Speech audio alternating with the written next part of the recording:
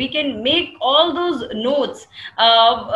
just 1-2 line, like what is the net sown area, gross sown area, what is the cropping intensity, what is the irrigation potential, how much is the, like how many dams are present in India, how many are like 50 years old, 100 years old, and like all those things. And now when it comes to any kind of disaster question or anything, or anything on those lines, like how much of area of India is prone to floods and those things. So this data is very much available, even if you refer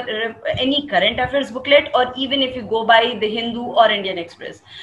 So what we have to do is not to just go through and flip the pages. We need to take a copy with us, a pen, and make the heading of that copy should be data and facts, and then just bookmark the pages and try jotting down data, and you will realize that this process would become so easy, and your answer writing and everything you would, and all these things basically enrich the answer.